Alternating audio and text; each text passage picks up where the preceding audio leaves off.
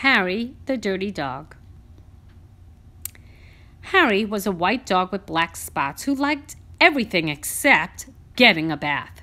So one day, when he heard the water running in the tub, he took the scrubbing brush and buried it in the backyard. Then he ran away from home. He played where they were fixing the street and got very dirty. He played at the railroad and got even dirtier. He played tag with other dogs and became dirtier still. He slid down a coal chute and got the dirtiest of all. In fact, he changed from a white dog with black spots to a black dog with white spots. Although there were many other things to do, Harry began to wonder if his family thought that he had really run away. He felt tired and hungry too, so without stopping on the way, he ran back home. When Harry got to his house, he crawled through the fence and sat looking at the back door. One of the family looked out and said, "There's a strange dog in the backyard.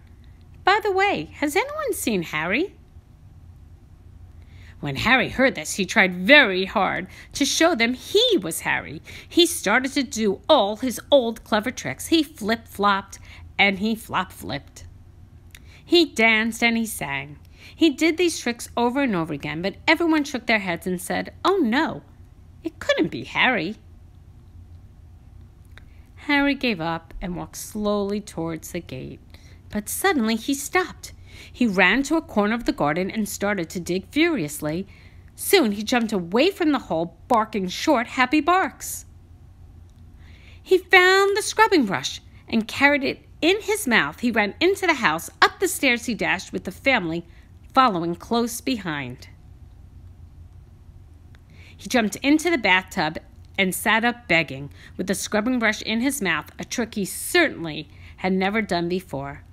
"This little doggy wants a bath," cried the little girl, and her father said, "Why don't you and your brother give him one?" Harry's bath was the soapiest one he ever had. It worked like magic, and soon as the children started to scrub, they began shouting, "Mommy, Daddy, look, look, come quick, it's Harry! It's Harry, it's Harry," they cried. Harry wagged his tail and was very, very happy. His family combed and brushed him lovingly, and he became once again a white dog with black spots. It was wonderful to be home. After dinner, Harry fell asleep in his favorite place, happily dreaming of how much fun it had been getting dirty. He slept so soundly, he didn't even feel the scrubbing brush he'd hidden under his pillow. The end.